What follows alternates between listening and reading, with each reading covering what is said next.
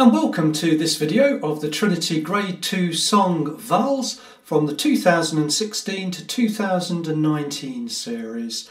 Lovely little song this one by Jose Ferreira. Vals of course means a waltz, and so we've got the time signature of 3 crotchet beats in a bar, 3/4. The key of the song is in A major, so we have 3 sharps, C sharp, F sharp and G sharp. So if you're needing a little bit of familiarisation with those again, we have on string 1 F sharp, fret 2. We are going to play a G sharp on fret 4 of string 1. We're going to play a C sharp, fret 2 of string 2, and a G sharp on fret 1 of string 3, and I think somewhere in the song we probably also play an F sharp, which is fret 4 on string 4. So straight away let's have a little look at this song. One of the most interesting features of this song to me is actually the development of playing across the strings with the right hand. We're playing right-handed here. So I'm just going to have a look at that point first. So I'm actually going to look at bar 2 first. And I'm just going to do a little exercise to help us understand how to cope with bars 2, 3 and 4 and other bars that are quite similar to that format. The first thing is we've got a rhythm. I'll play the notes as written. So we've got A, C sharp and E, but the format goes like this: 1, 2 and 3, 1, 2 and 3, and of course then we go to the next bar, 1, 2 and 3. Now if you're watching my right hand, you'll probably notice something here that's a nice technique to use. It's called full planting. So it's where we put our thumb on a bass string, we put our index finger on string 3, middle finger string 2, and A, the ring finger A, on string 3. And what I did there, if I don't play with my left hand, so I'll keep that out of the way, I've got thumb on string 5, 3, 2, 1 with IMA. And here I can just practice this routine by just going 1, 2 and 3. I'll do that again. 1, 2 and 3. And you can see, because my right hand has got a full plant on the strings, it's very stable and solid and helps me get great confidence in my playing.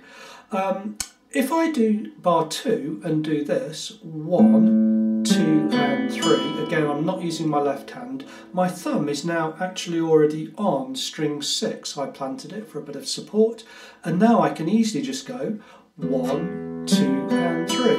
So it's the same right hand patterns but different bass strings, and of course that brings me back to bar 4, 1, a bass string, string 5, 2 and 3. Okay, so missing out bar 5, there's another couple of bars where we've got the next part of the song. So we get a string 4 bass. Okay, I've put the left hand notes in there to make it sound right. And then we finish off with bar 7 where we get a E bass. That's string 4 fret 2. But I've still got my IMA exactly the same. So a great technique to practice here before starting this song is just to be able to go, let's start on string 5 and go, then string 6, I'll do that again,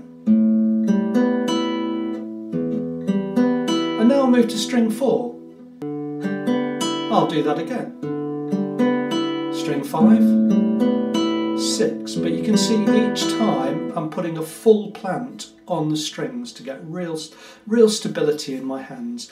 Now if you don't play that way, it's okay. It's just a technique that you can use to help develop the confidence and security of your right hand on the strings. If you're not used to doing that, it is a great technique to start to try to learn now. Again, it's just called full plant, so at each point you start with your fingers and thumb on a string and play that chord. So straight away let's go into the song. An interesting feature here is I guess the playing across the strings all the time really. This is what we're doing. We start off though with a little motif which goes, and I'm going to use the fingerings here, finger 3 for F sharp and finger 2 for my C sharp, but I'm going to slightly change. The way it's written in the book is that we get M, A, M, I. Now that's okay, I quite like that, that's no problem on my right hand. M, A, M, I, so just playing there across the strings just to get used to that. And I can see why it's done. It's bringing the ring finger in pretty quickly into the song, but there's no need to do that. We could just play it like this. M for E, I for F sharp there, okay, and then M for E and I.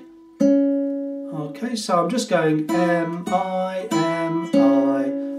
It's your choice. You can practice both ways, which is always good, but it's your choice to decide how you want to play that part. So we'll go straight into the song now. So we're going to play the E.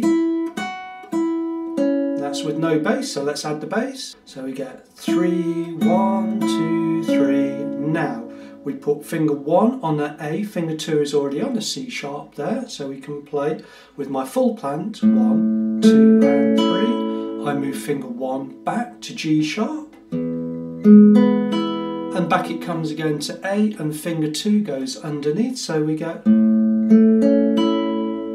Okay, so a lovely little movement there. Let's just practice that movement again, so we get... That's bar 2. Back goes finger 1 for A sharp, G sharp, back it comes again, and there's my finger 2 gone underneath the C sharp, so nice little movement to play.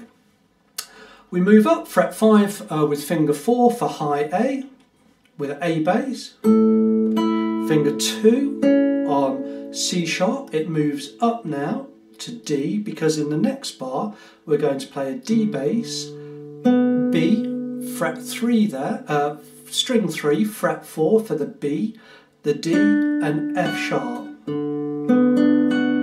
Okay, so just playing across the strings. Full plant, I, M, A, finger 2 and 1 go on E and G sharp respectively on strings 4 and strings 3, and then finishing with 2 A's. Okay, so let's just play that little part through.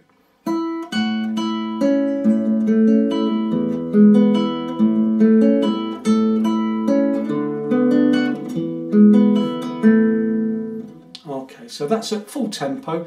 That's what we'd need to do if we were doing a performance exam in the song.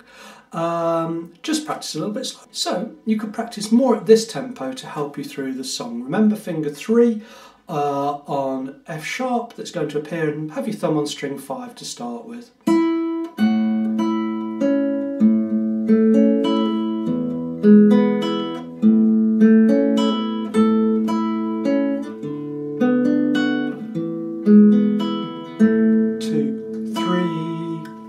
And that of course takes us into the next section.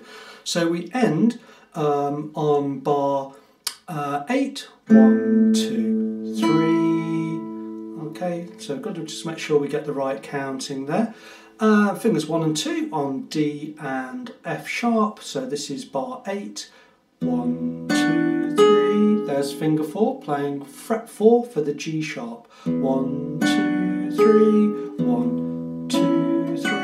All I did was move finger 2 back to C sharp, put finger 3 when necessary. Now to play the F sharp, up comes finger 2 again, so it's just moving from D's to C sharps. We got a B as well, so E, B, D, E, sorry, E, B, D, E. So there's our D, a B on fret 4 of string 3, and back finger 2 goes down again. So really in this song, this part of the song, finger 2 has just gone from D to C sharp, back to D to C sharp. So that's all that's happening. So we're using finger 2 as a guide finger.